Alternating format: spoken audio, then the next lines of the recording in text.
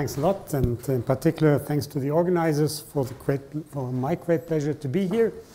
So I would like to talk about metamorphosis, and today in a generalized context, mainly for patch-based images and for images described by feature mappings.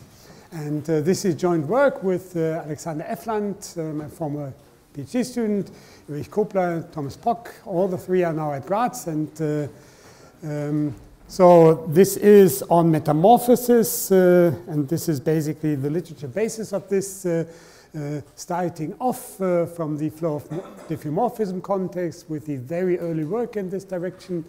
And I just cited here two of the main references. And then the metamorphosis story started early this century. And in particular, this theory paper in the SIAM Mathematical Analysis Journal by Alain Trouvé and Laurent Younes is important has been important to establish this theory.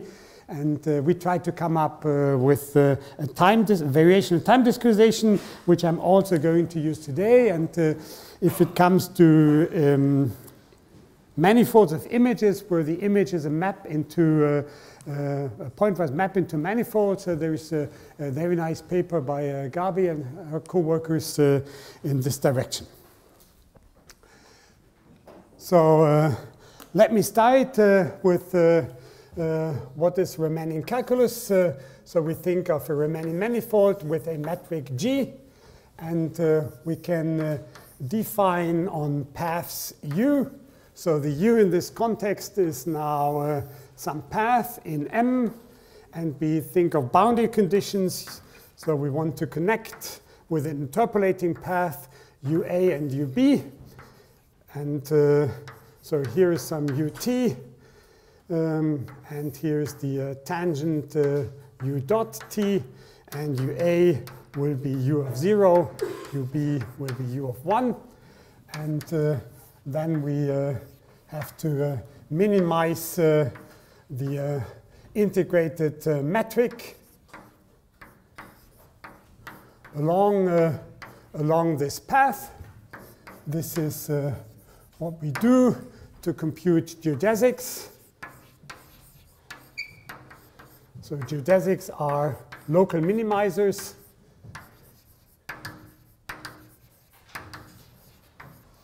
And now we don't speak about any manifold. We speak about the manifold of images. So what is the U? So the U is a map on some image domain into Rm. And M typically is 1 for grayscale images and 3 for RGB images. And now this metric picks up these concepts here. And if we design the metric, we would like to penalize the cost of changing the image. And there are two effects which lead to change of image. One is transport. And the cost of this is the viscous dissipation spent into the fluid. And the other cost is changing along with the transport the intensity value. So we suppose that there is some flow field and some flow field V, which does some transport. So particles are flowing with this velocity. And if we now look for the image intensity along such transport paths, and differentiate this with respect to time, then we see the material derivative by the chain rule. And this is what we will call Z.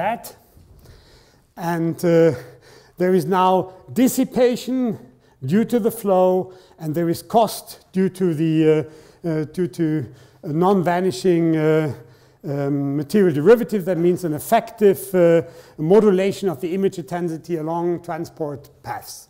So that means in this context of metamorphosis, we study now the following the following metric. So there might be various motion fields underlying the image, and the motion field surely influences this material derivative. So there might be perfectly fitting motion fields and less fitting motion fields. So to calculate the metric, we minimize overall motion fields, and then we integrate on the image domain, which is supposed to be a subset of Rd, and D in our case is mostly 2 here. And there is some measure of the dissipation which comes with the flow, and there is a cost penalty term for the material derivative. And this here,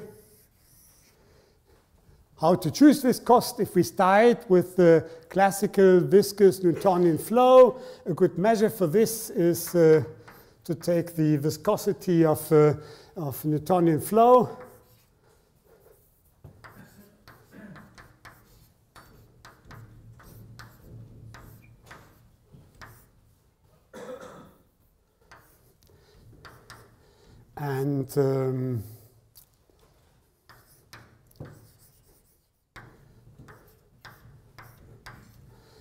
And add a higher order term to ensure that what we have there are really diffeomorphisms.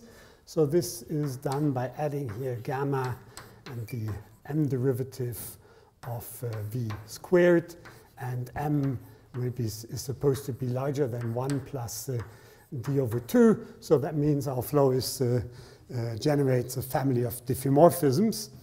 And so this is basically the overall ansatz of our metric. And to make it precise, we have to define z in weak terms.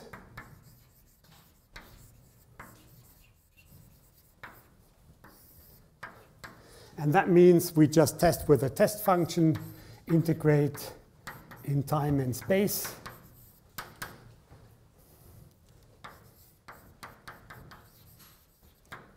And use integration by parts to come up with this definition, what is a weak material derivative for all eta in C infinity with compact support on this space-time domain. And so this is the overall setup, and we studied this for grayscale images and color-valued images, but images are effectively more. And there are 2 more general perspectives onto images, which I'm going to consider today. And this is, we can consider images as composition of patches. So patches describing textures, as we have seen it, for instance, in Christian's talk today. Or we can locally characterize images by feature vectors. And the first approach is more a synthesis approach. So really, we describe how we build up images, and then we feed these images precisely into this setup. And the second is more an analysis approach, where we do not treat image intensities or color-valued image intensities here, but we treat this approach for the local feature description of an image. And I would like to start with the first approach, basically using these VGG features introduced in this paper by Simonian and Sisserman, where they come up with a local feature description of images which are basically rotation invariant and describe in high dimensions the local content of the image. So I'm first addressing now the analysis approach. And in this case, so I try to come up with a continuous version of this setup. So we have a map F, which maps an image, which is supposed to be in L infinity from the domain into Rm onto a feature vector pointwise in high dimension. And so this is a multi-scale approach, which I will not go into too much detail today. And this C varies on coarse scales starting from 8 and on fine scales something like 64. And it encodes the local structure of the image.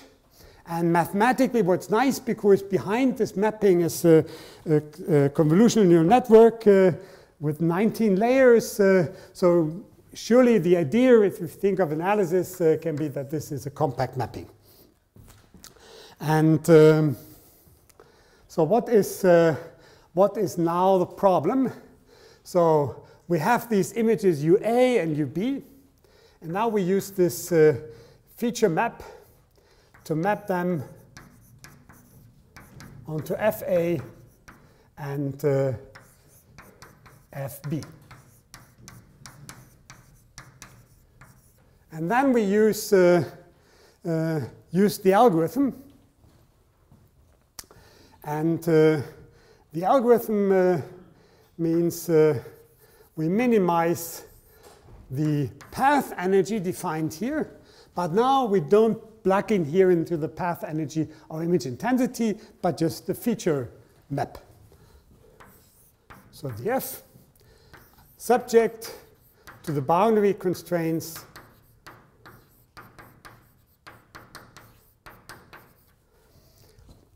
and then we relax the path and consider this as a geodesic path in this feature map image space. We did this, but unfortunately with non-perfect results. And basically, there was one improvement required to make this working. And this improvement was that in the image, if we perfectly describe it by these features, it really is important to differentiate between objects. In the image, there might be moving objects in front of background. So that means the good identification of object boundaries is even more important than in the classical method. How to enforce this? Yeah, enforcing is quite easy. So we can define an anisotropy which identifies edges in the image. So it means we take a Gaussian, convolute the image, and differentiate this, and then to get close to the structure tensor, another Gaussian outside, and we plug this into with a minus sign up front, into the exponential, and we divide it here inside the exponential by some alpha, and this is our anisotropic weight for the identification of features. And then we just plug it in over here.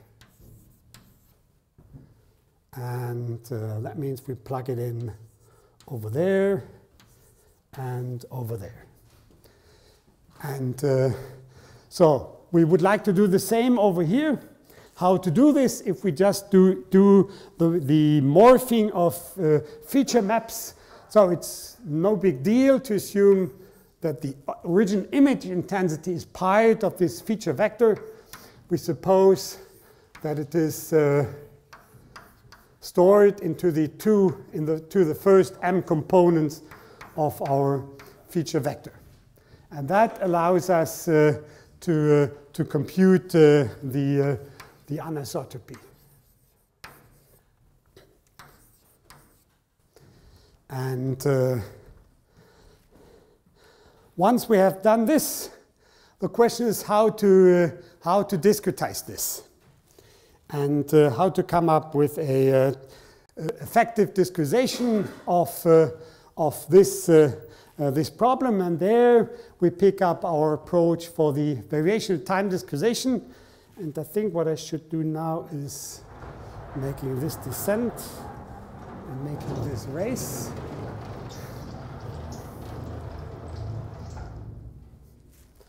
And let us discuss the time discretization.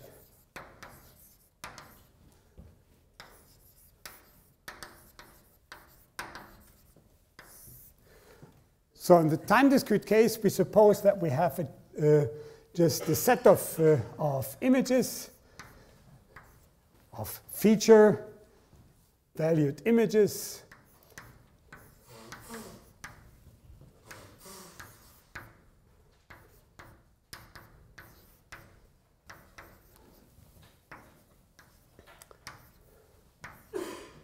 And so here might be some fk minus 1, and here is some fk. And then we can set up an approximation of the path energy by a discrete path energy, where we have k plus 1 shapes.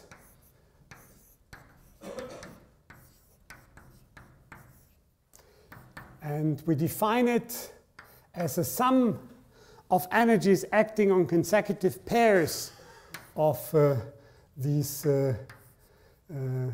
image maps.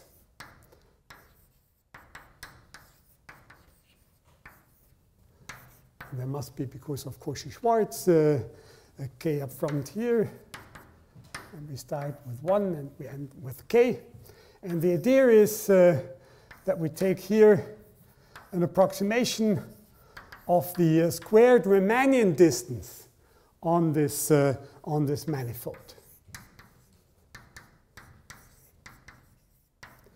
And what does this actually mean? It actually means that we think of the whole thing as the energy stored in a chain of springs in between consecutive objects. If you think, for instance, of an embedded 2D manifold in R3, you place a chain of strings on this manifold, and then you relax this chain under the condition that all your points stay on the manifold. Then you get a good approximation of a geodesic path. And that's the core idea here. And this all can be made rigorous in terms of gamma convergence. Chain of springs and their energy. And actually, in our context, we choose the following W functional. And like up there, where we introduce a new variable v and minimize in the definition of metric, now we basically cook up here a matching problem for images f and f tilde, feature space images. And so now we minimize over deformations phi. And what we minimize is the following. So first, something which approximates this dissipation measure is of the flow. This is some W function depending on our anisotropy and on the gradient of the deformation, plus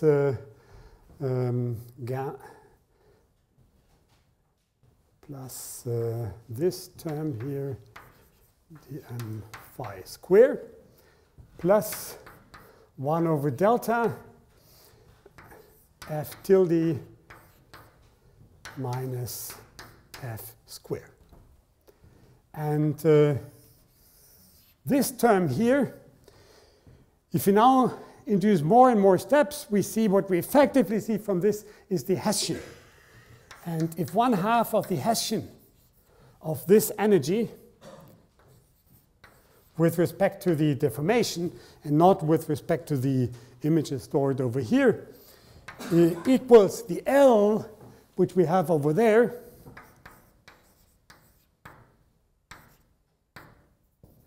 maybe I don't make this too precise with this relation between phi and v.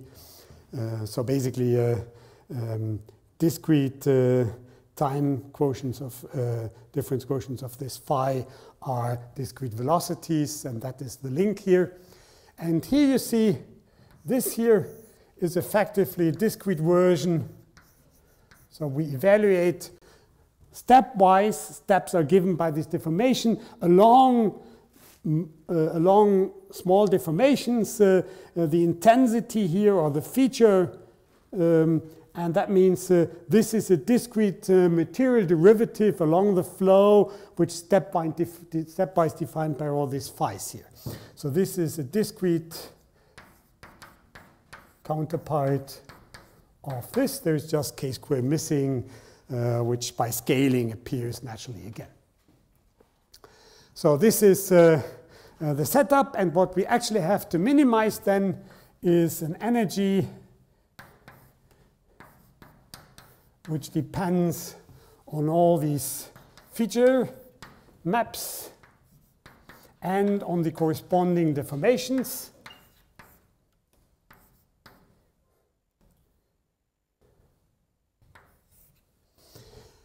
And if we look for f, then we see f here enters quadratic. So that means the Euler-Lagrange equation with respect to this is a linear problem. It's a large block structured linear system, which is very easy to solve.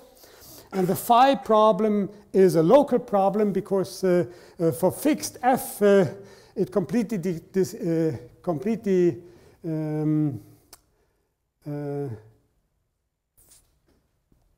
can be isolated on consecutive pairs. We can separately minimize for the phi here, the phi there, independent of the other phi's for fixed f. So that's not too costly problem. And in this feature-based setup, it's basically a combination of this linear solver, and IPOM. And I would like to show you some results of this. So here is, at first, in RGB space, not in feature space, a geodesic curve of what we have been fairly proud of a couple of years ago. But there are some significant drawbacks. So you see here blending of the RGB image of one portrait of Van Gogh into another portrait years later. And if you concentrate here on the ear, then you see, even though one might expect that this ear is blended into this, the blending basically happens by blending of colors. If you go for the feature space, there is a very natural blending of the ears.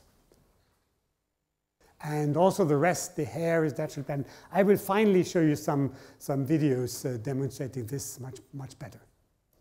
So here is the direct comparison, even more enlarged here. So here you see an intermediate blending of colors, no blending along transport paths.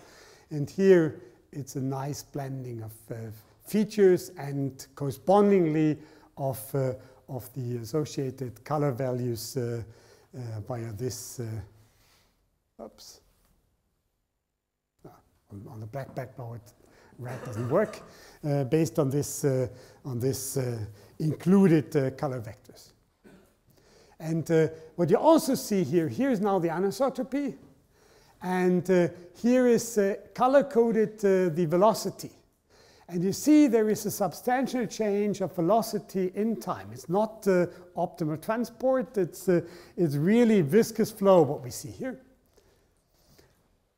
So this is another blend between two presidents. And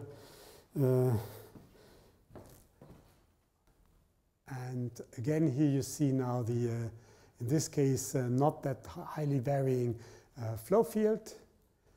And here you see a blend between this cat pose and this tiger pose. And again, in RGB space, you see there are only minor modifications.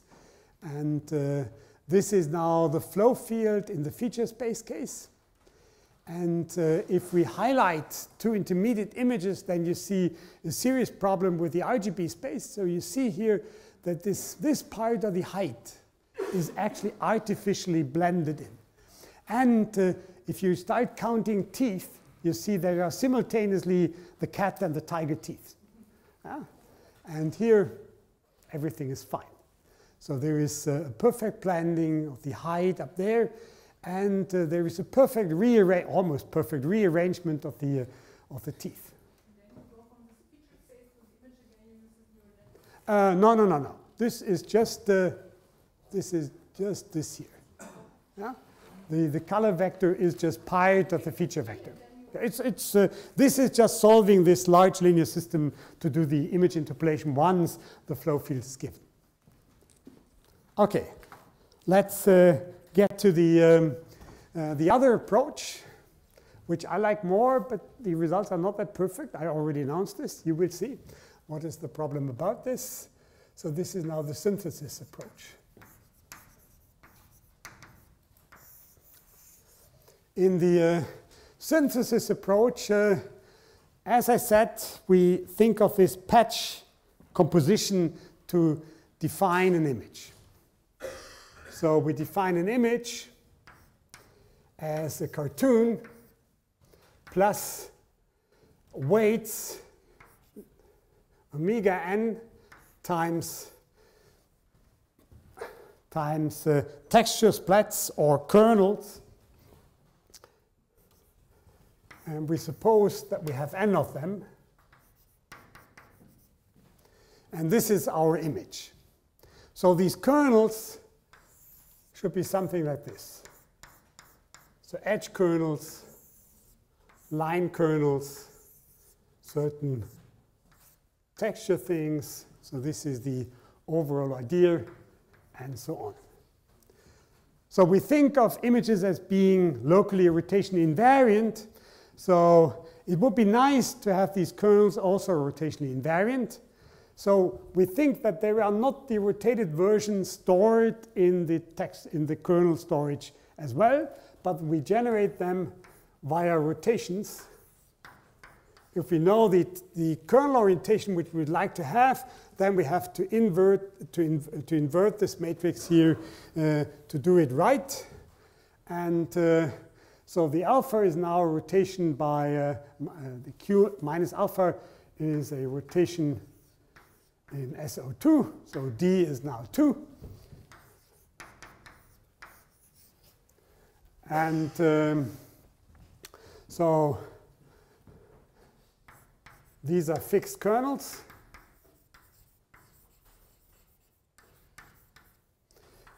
This is a weight with which we weight the kernel, and we suppose it's a positive radon measure. I think that's the natural setup for this. And this is the cartoon. And we suppose this to be a function in BV. But now we have time-dependent families. So we add time. So this will depend on time. The kernels are fixed. So this will depend on time. And the alpha has, is for sure, spatially varying. So this is an alpha n. Sorry. It's spatially varying. All these functions are naturally also space varying. Yeah? It's time varying, but in addition, everything is space varying. And so the question is how to estimate this in a correct way. If we have this evolution of the images generated in this Riemannian approach. So behind there is the flow of diffeomorphism, which tells us that we generate a family of diffeomorphisms, phi, solving this equation of the flow of underlying diffeomorphisms.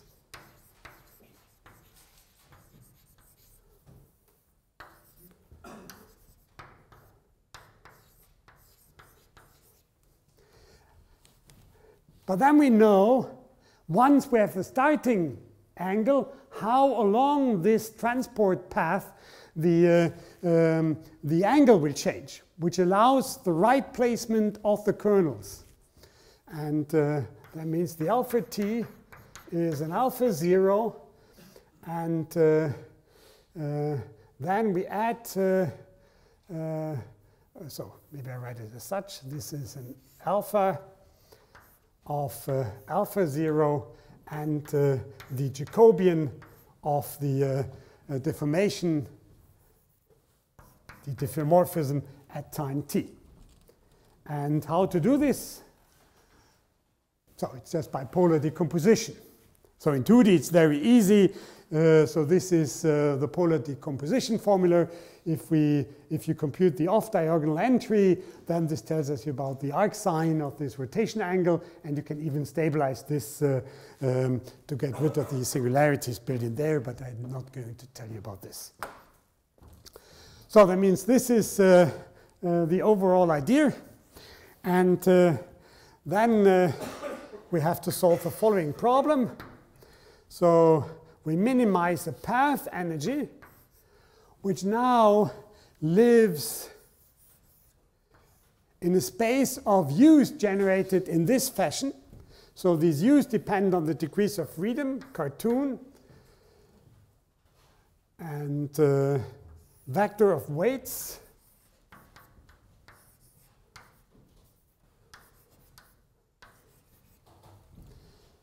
and vector of angles,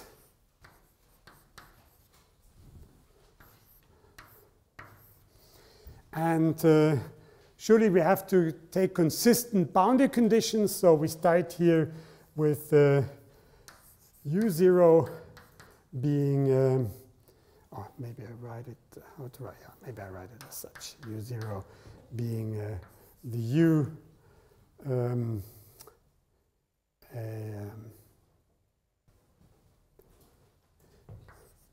UCA, omega A, alpha A, and the same with B. I will tell you about this, how to find those in a minute. So basically we pre-process the boundary images, UA and UB, do their decomposition, and then take this as the initial data. And this is the problem which we have to solve. And so the question is how to discretize this. Let me see, this is tableau 1.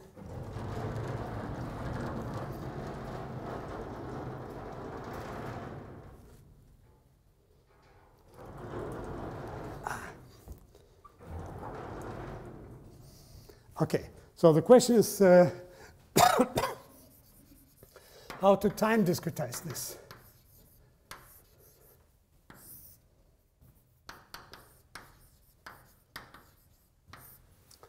And given the recipes we have so far, that is quite easy.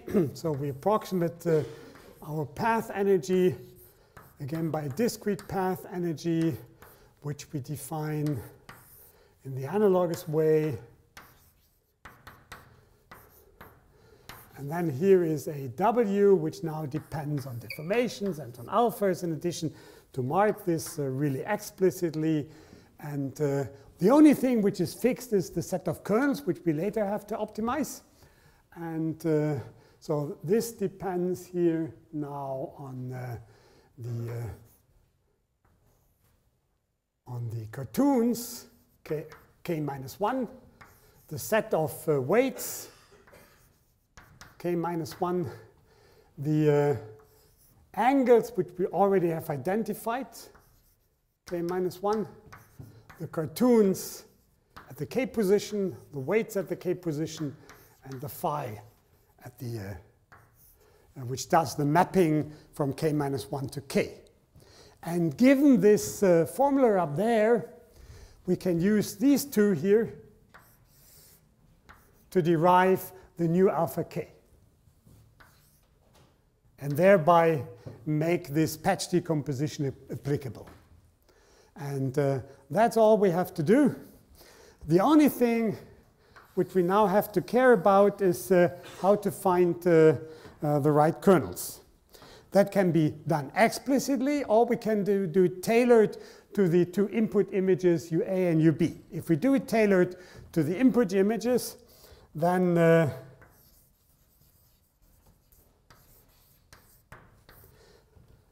this can be cast as a variational problem. So now, basically, we have UCBs, omega Bs, we have alpha Bs, And the same for A.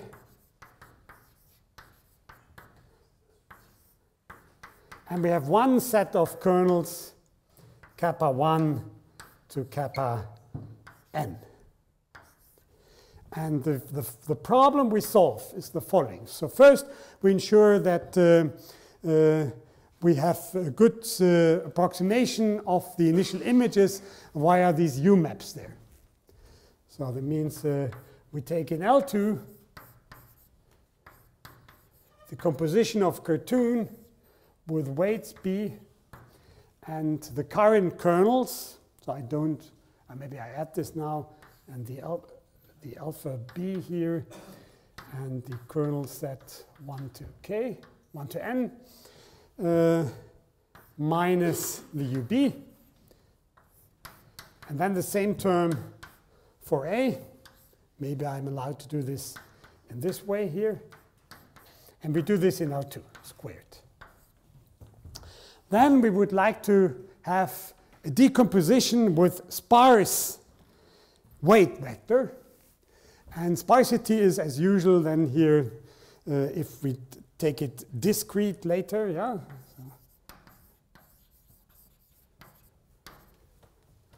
After discretization, otherwise we have to talk about sparsity of these continuous measures up there. We now think of them as being L1 densities, and then we take the L1 of UA and with some nu up front, and the L1 of this UB. So discrete means L1 densities.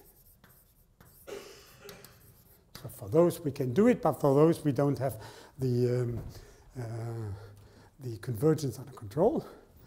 And now finally there is a factor which cares about the cartoon, and this is just the BV norm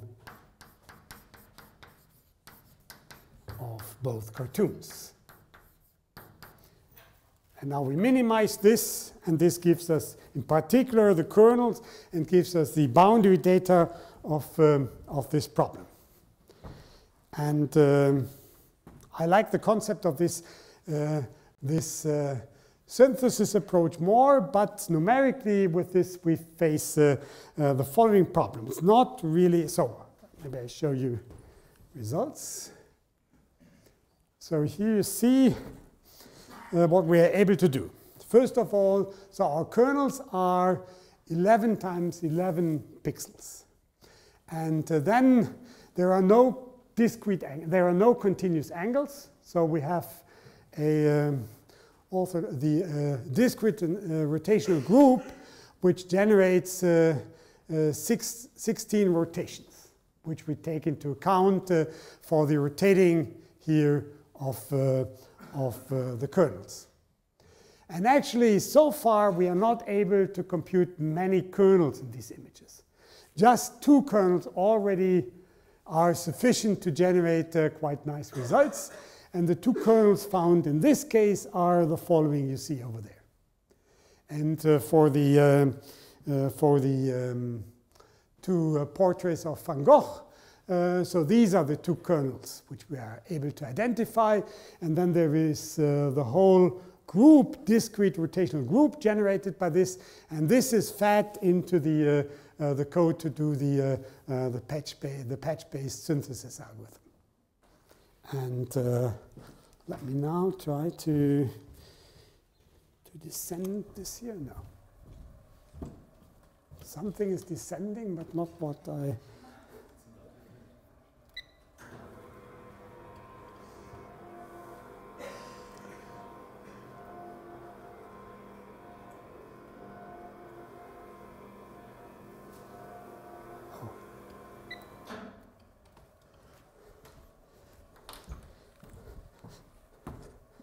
So here you see results for these 2 boundary images, UA and UB. So here you see the cartoon decomposition evolving. And here you see the weighted kernel components. based on the two kernels I've shown you in advance. You see they are, at least in particular this one is quite sparse. So here you see the rotation of the kernels in a color-coded fashion. So there's some ongoing rotation. And here you see the flow velocity, which, as you see, so the scaling is very small because there is not that much happening, but you see basically a time-dependent velocity field. You see the same now for the Van Gogh result. And you see that also this behaves better here with the ear. There's a little bit of blending, but in particular the hair and the ear are kept much better than the original model. With the RGB model, here you see the kernel weights. So you see the second one is very sparse. The first one is also quite sparse. The rotation is now grayscale. There is some rotation in this texture-dominated frame. And here is the evolution of the velocities. OK, so giving quality, the feature approach, the analysis approach gives even better results. Conceptually, in between, it's not clear what we really planned there. In the analysis approach, the big problem is the step from the continuous idea to the discretization, in particular because there are just discrete rotational groups and all these problems. And at the end, I would like to entertain you a little bit with the animation generated by the feature. Oh no, this is RGB space. Here you see the failure. And also there. So what I actually show you, therefore, it's really the discrete sequence of the 16 computed and the 17 computed shapes, yeah? Images. And here's the other blending. And maybe we stay with the perfect results. So look at the teeth and look at the height on top of the small and the large cat. And there is only two artifacts visible. Here, the blending of the growth, and here, the blending. There is still a little bit of blending. The rest is, we do not see any artifact. Please point me to some artifact you detected. Thanks for your attention.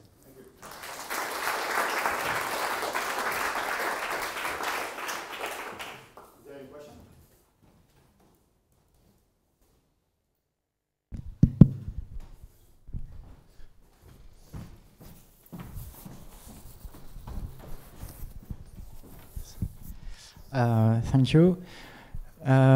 You speak about the blending, and you see this as an artifact, but in fact, it's in your model. It's in the metamorphosis model. The Z component is just blending. So, depending on the flow field. Yes. So if you have the wrong flow, you have to do really point-wise blending.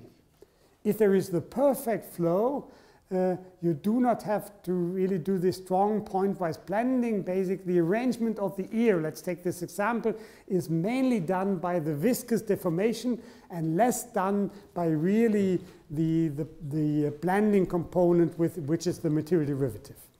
And basically, it's the goal. If objects should be similar, then there should be only a very small blending component necessary to do a good morphing.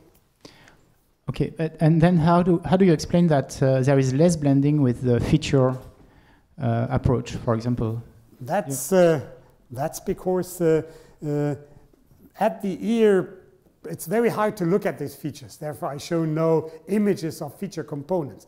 But really, the ear structure is detected as a feature. And it has a certain profile in this 64-dimensional space. And you see this at a different position, you see the same profile. And then there is a strong trend to really match this profile via morphing to this profile. And in the RGB space, in this thing, there is just texture. There is everything which is, it's not clear what you really blend with what. So therefore, the feature approach is that much stronger. Okay. I should have explained it better. Gabby? Yes. Morph features. When you get F1